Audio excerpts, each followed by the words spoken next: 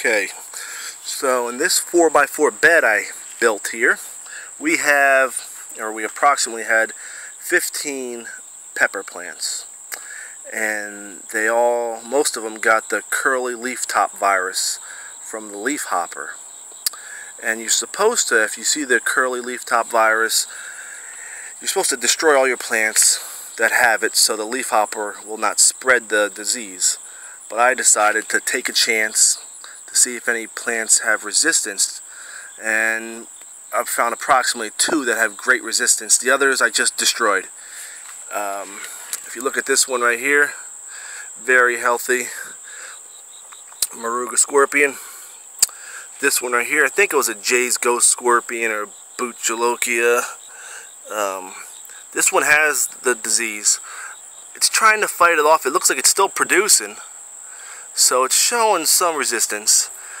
And this one right here, this is another one of my Moruga scorpions, just showing great resistance.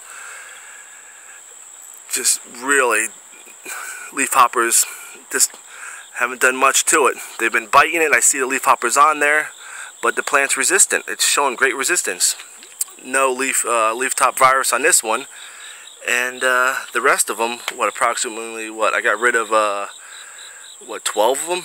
I had to kill 12 of them because there was no new growth. Had these small leaves and just wasn't producing anything. So I said, about time I get rid of them. Just cut them down, and this is where we are right now. So this is what I'm looking for. I'm going to save these seeds, hopefully maybe give them out, some free ones, to my YouTubers, my friends on YouTube, or maybe some of my family that wants to grow some superhots. And that's pretty much it.